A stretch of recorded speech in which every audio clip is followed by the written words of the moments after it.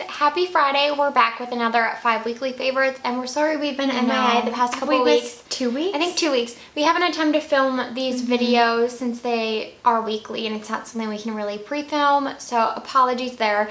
But we're back, and first off is a show favorite, and it is TLC's While You Were Out. And you guys know, I think we've definitely spoken about Trading Spaces on our channel. In a weekly favorites. In a weekly favorites, and they brought back Trading Spaces last spring, summer, and we were so thrilled. And then followed by Trading Spaces was Nate and Jeremiah by Design, and we had never watched that. And because they were on at like the same time or in the same hour, we became addicted to that show as well.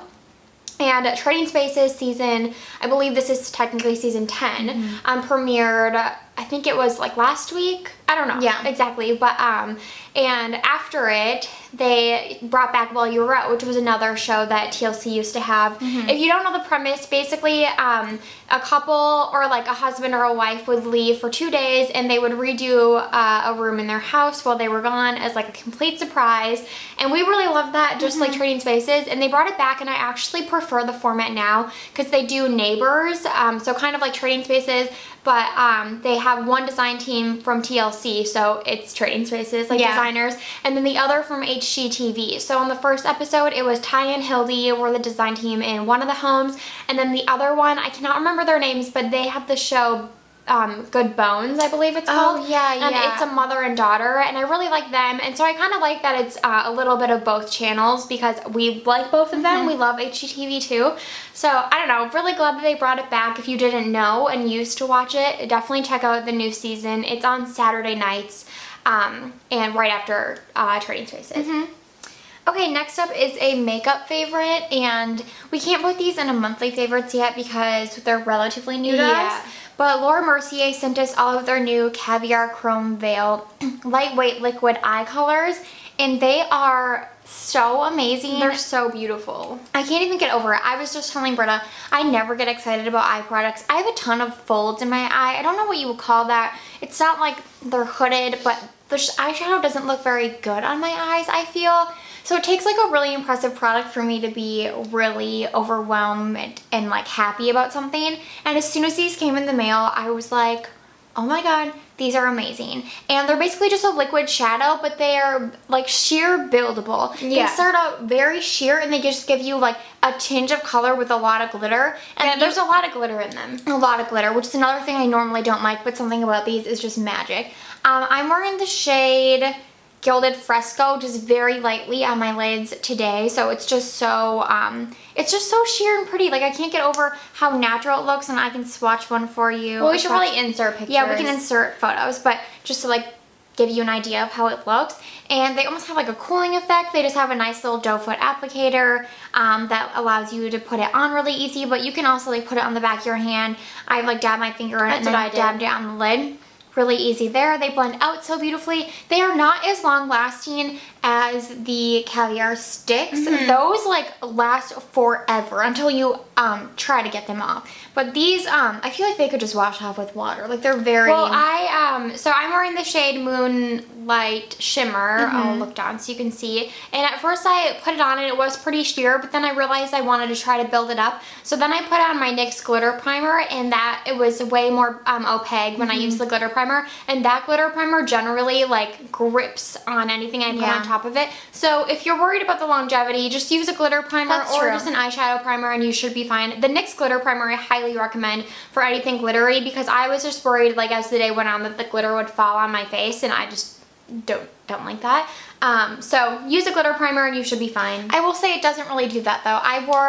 I did last weekend, I layered the shade Rose Gold Metal, and I should be posting this photo to Instagram soon so you can see how it looks, but I layered Rose Gold Metal over one of the Caviar sticks since those are more long lasting, and it kind of adhered really well and lasted all night, and it was really any nice. base. Yeah, any base. I mean, this is my first time wearing it on my bare lid, so we'll see if the glitter falls out, but yeah, they're so beautiful, and thank you so much, Laura Mercier, for sending them to us because we are so excited about this launch. Yeah, we love them. They're so pretty. Okay, next up is a truly random favorite, but I went on a work trip recently, and I have, like on my computer, well, but I'm sure a lot of you can relate, but the earbuds that like come with your phone don't work in the computers, right? In any of them. Like it has the little, whatever this is called. The lightning cord. The lightning cord, and then this is like the normal one. And so I always end up bringing like 3 different pairs of earbuds, and they always get tangled in my bag. So I was looking on Amazon for a way to like keep them not tangled and have them not be tangled together. And I found these little headphone organizers, I think, or headphone detanglers, and they're real leather, and they just have this cute little brass snap. It was like $5 for a pack of 6 or 8. 6? Yeah. Oh my god. It's a good deal, right? And they worked like a charm. Like you just roll everything up and then put this little organizer on, and nothing got tangled in my bag. You could easily use this for like an HDMI cord, a computer, well I guess a computer charger would be too thick, but anything that's thinner, this would work well with, like a camera charger, something like that. And yeah, I just feel like they're kind of a hidden gem of Amazon. And I know a lot of people have, what are they called? The pods. Oh, AirPods. AirPods. A lot of people have AirPods now, but I'm not there yet. So in the meantime, I'll be using these until further notice. Okay, next up is a Trader Joe's favorite. You guys know we can't go a week without talking about something from Trader Joe's. This could like almost be a monthly favorite. We've been eating so much. It's the vegetable and soba noodle stir fry kit. It looks like this. It's a big bag. It says broccoli florets. That's how you say that word, right? Florets. Is it? Florets. I would definitely say florets, but that's probably wrong. Bok choy, Savoy cabbage, snow peas, green onion with soba noodles, and a soy ginger sauce. And if you guys knew that if you didn't know they have stir fry kits, they do. And during the holidays, they launched the Brussels sprouts one and the green beans. Yeah, which they don't even have the green beans one anymore, do they? No, I don't think so. I think it was just like a seasonal item. I don't know. They still have the Brussels sprouts one, but they introduced this one, and those just are like vegetable based, and they're delicious. But this has the addition of noodles, so it's kind of like it's like a whole meal. Yeah, it's so good. It's so good. And it says, how many servings do they advertise? Ugh, ridiculous amount. It is. 7. It says 7 servings in here, but we split this. So, but to be fair, so you don't think we're like total fatties, there's only 80 servings, 80 calories. Or 80 calories per cup per serve. So what's 7 times 80? 7 times 80. I swear we're good at math. Just skip 3,600? No. Oh my gosh. Keep talking. No, I think that's right. 5,600. I was like, there's a 6 in there. There's a 6 in there. 5,600. Okay, so I was kind of close. 5,600 calories in the entire thing. So we split it, so that's like...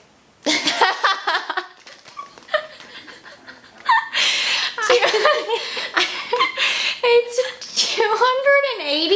Okay, is that right? 280. Okay, that's right. See, I told you I'm good at math. So 280, yeah. So it's fine. I don't know who they think they are, saying that there's 7 servings. Yeah. So just to know, if you purchase that, there is not 7 servings, or at least for our appetite, there's not. So yeah, definitely pick it up. It's so amazing. I think anyone would like this. Yeah, it's spicy though. It is very spicy, but it has such a good flavor. It's not just like something that's spicy with no flavor. You know what I mean? It's one of our new favorite finds. We've literally been eating it like twice to 3 times a week.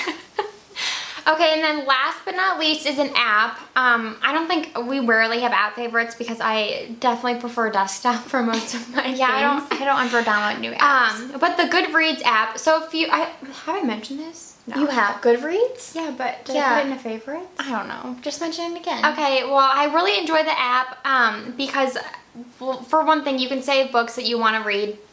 But I really love that you can update your progress of books you're currently reading. And so it like basically when you go on the app, I'm sure you can't see this, I don't know, but when you go on the app, you just click on my books and then it'll tell you the books you're currently reading. I only read one at a time, so it says I remember nothing and then update progress, and you can click on update progress and say what page you're on. So like at the end of each, that's at the end of each night, I'll update my progress, and then it tells you the percentage of the book that you're the way through. And also it's like the digital age for getting through a book. Yeah, and I really like that because then I'm like, oh, I only read this twice. I'm already like 47% of the way through. And then it kind of just makes you, I don't know, it's like tracking your progress. Like I feel like tracking your progress with any goal is a good thing. It's a good idea. It keeps you like accountable. And so that's my favorite thing about the app, because you can track your progress of what you're reading, and then you can set reading challenges. So like for this year, I said I wanted to read 20 books. and I've read 6 out of the 20. So it also tracks your progress there. So it says I'm 30% of the way through, and then it shows all the books that you've read. And then again, you can save books that you want to read, save your favorite books. You can make your own bookshelves and organize everything. So if you're a book nerd like me, this app is great. And does Amazon own Goodreads? Do they? I don't know, That would actually. be a good purchase for Amazon. Yeah, I feel like it'd be something that they would do. You can follow people. If you want to follow me, I know a few people asked it on like our videos what my username was. Did I already forget it? I think We'll it's... just put it in the description. I'll put it in the description, but I think it's B Garso if you want to follow me. But I'll link it down below. This is just one of my favorite apps. I don't even know if it's considered like a social media app. I don't know, because you're kind of social. Yeah, you're socializing, right? You're interacting with people. I think that's just what it...